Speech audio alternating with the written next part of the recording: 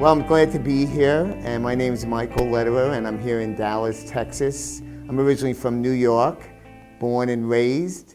I grew up in a conservative Jewish household, and it was pretty secular. I grew up, as I was saying, in a secular Jewish home with a lot of love, and my parents were wonderful. My dad was a professional athlete. My mom was a stay-at-home mom. There was no lack of love in our house.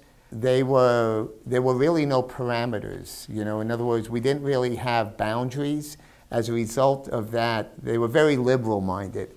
As a result of that, when I went off to college, which was in Miami, Florida, I went through a very wild period. So I grew up as a really good student, a really good kid, but when I went off to college, as I think a lot of kids, when you sow your oats, I got involved with a lot of really bad people. Actually, it was not during college, it was really after college.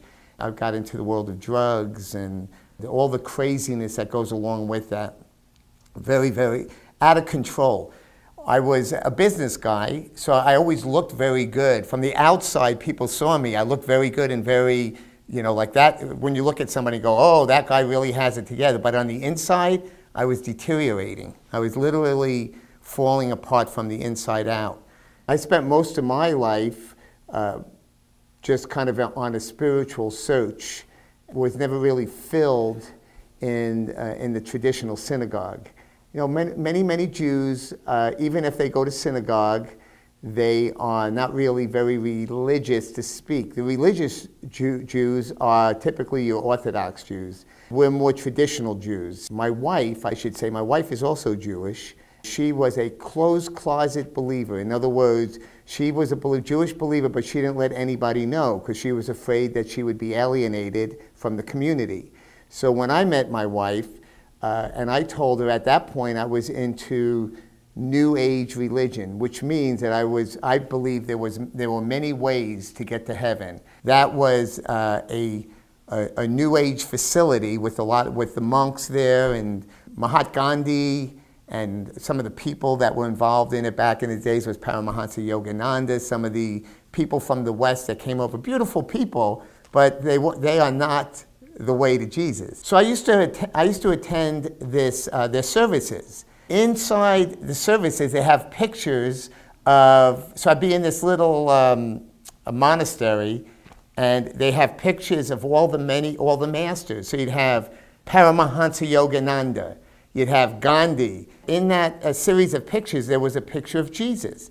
Now Jesus, they considered Jesus one of the masters. As a matter of fact, one of the higher masters, but they didn't consider him as the only way to get to the Father. My wife didn't believe that at all, and she started bringing me to a Bible church. For the first time, even though I was raised Jewish and I knew all the Jewish prayers and I knew how to read Hebrew, I understood everything about who I was.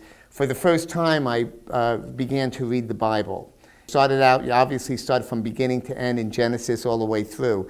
During that period of time and going to a Bible church, the combination of the two, God started to work in my heart. God started to work in my life, and then I had a very, very dramatic, for most Jews, same thing in the Muslim world, you generally need to have a traumatic transformation, because we're going against the grain. I'm sure in Korea as well, you're going against the grain of all the tradition, how you grew up. So you're going against all your family, your friends, and everyone, and you have to be ready and accept the fact that you're going to be most probably alienated once you come out and tell people about your faith. Therefore, it's very, very difficult. God knew that about me, and I'm a pretty stubborn kind of a guy. I had an encounter with Jesus. I actually had a vision. Jesus actually came to me while I was in the Word and beginning to develop a faith, a head faith, not a heart faith, but a head faith. Satan started to attack me in dreams. And they were they were really terrifying dreams. I felt as though I was being followed and by many, many people trying to get me. There was a series, this went on for about 3-4 months, a series of nightmarish type dreams. And I finally had one dream that was terrible, where actually Satan actually came to me in this dream as in a vision. I was terrified. Jumped out of bed, I ran into the corner, I was in the fetal position, and I realized something really dramatic was happening to me, and it wasn't good.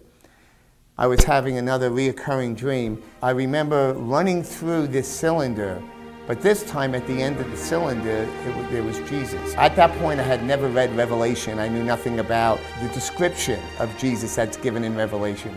What I saw was, when the scripture says that you will know, be careful for false prophets, because you will know when it's Yeshua, when you know it's Jesus. And when I looked up, all I saw was Jesus. There was nothing else.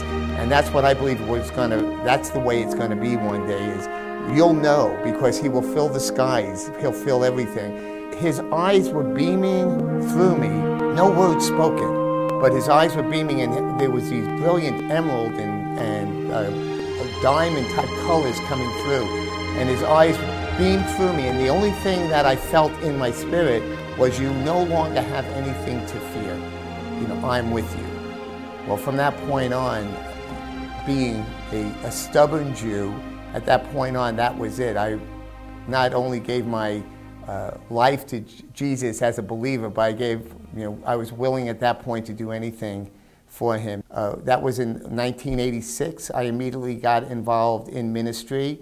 I'm a music guy, so I got involved in children's music. So I wound up for 9 years head of children's music at a Bible church. Then I went from on to that into going into leading worship in not even Messianic congregations, but at that point in churches all over the country, actually. So I've been a worship leader for many, many years.